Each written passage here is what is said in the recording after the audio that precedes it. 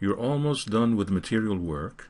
There are still a couple to fix before you move on to scene animation. Continue working on your file, or you can use the provided file named museumbuilding.max. The scene looks quite decent once rendered. There are, however, one or two things that need attention. If you recall, the walls of the museum were built in Revit as curtain walls. The upper portion had a defined grid that were removed in Revit to minimize poly count. It was mentioned at that time that a grid or a tiling effect can be simulated with the help of materials. This is one topic you still need to tackle. Another problem is the railing on the roof. This is a custom railing of metal with glass panels that was created as a Revit family. However, not much attention was given to the family materials when this railing was conceived. A closer render shows that the panels are reflective instead of transparent, as glass should be. You'll start by fixing this problem first. Go to the material editor. You need to take a look at the current railing material. If you want, you can delete the existing nodes.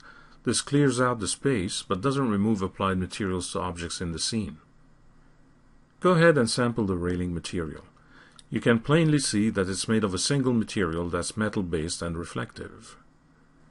This material is used elsewhere in the scene and works well for handrails and balusters, but not for glass. Zoom in even closer and select the railing object. Enter polygon mode and select any face that's supposed to be made of metal, either on the balusters or the semicircular attachments. In the Surface Properties rollout, notice that these polygons are set to ID number 1. Now select the glass panel and notice its ID is set to number 2. Because the glass panels and the balusters or attachments have distinct IDs, then it becomes easy to separate their materials. For that, you need to use a multi-sub-object material.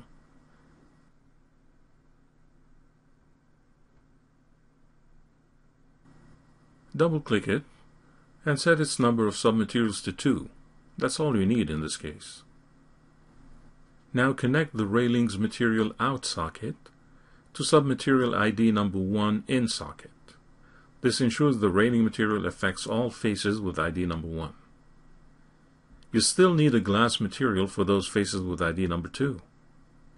Instead of creating one from scratch, sample the glazing on any part of the project that shows transparent glass.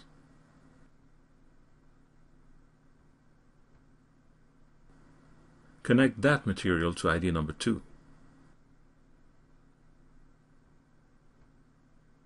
Finally, with the custom railing still selected, assign the newly created multi-sub material to it.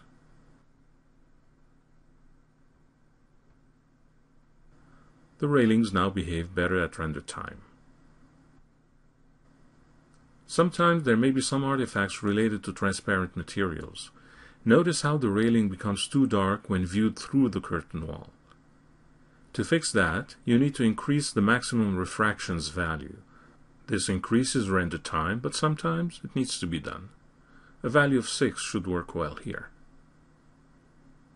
The doors have a somewhat similar problem to the railings. They have glass panels, all right, and a frame, but the frame looks more plastic than metal. This is because it is currently using a non-reflective material, albeit a shiny one.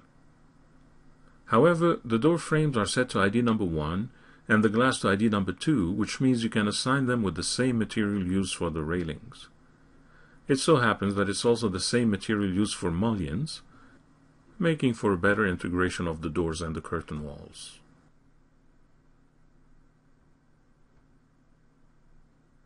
You may want to revisit the railings around the plaza and ensure they are also applied with the correct material. You can select the railings and simply apply the reflective material you use for the balusters. This ought to make the render more consistent.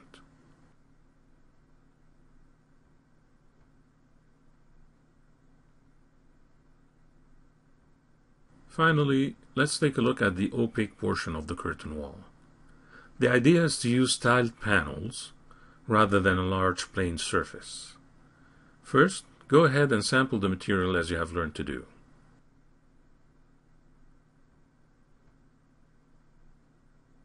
Initially, it's based on a somewhat reflective material, which is fine, but it also has a tad of transparency. That was back when it might have been made of frosted glass. You'll make it fully opaque instead. Disable transparency, and adjust reflectivity to 15 and 25 for direct and oblique situations. You can experiment with these values on your own. To create the tiling effect, you will use a bump map. Enable bump map, and for an image, use the tiles procedural map. Double-click the new map to edit its properties. You can also enlarge its thumbnail to see it better. It is set to 4x4 tiles, which is fine, but you need to specify the dimensions of this 4x4 layout in the real world. We'll assume that each tile is 6 feet across, so this gives us a layout of 24 feet. Adjust the dimensions accordingly.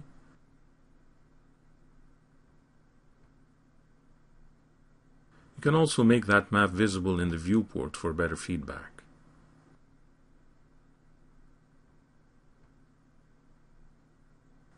In the Advanced Control rollout, you can make further adjustments, such as making the grout between the tiles smaller.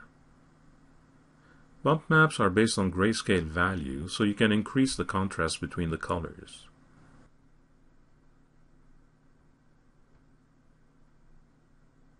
You can also increase the intensity of the bump map at the material level using the bump slider.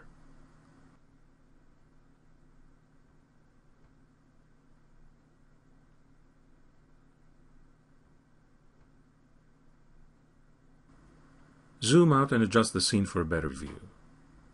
Test render the scene. It should look quite good by now. Experiment a bit more and see if you can make it more interesting by adjusting more materials. See what you can do with that center structure or with the sunshades at the back. Otherwise, save your scene. In the next movie, you add and animate cars to bring the scene to life.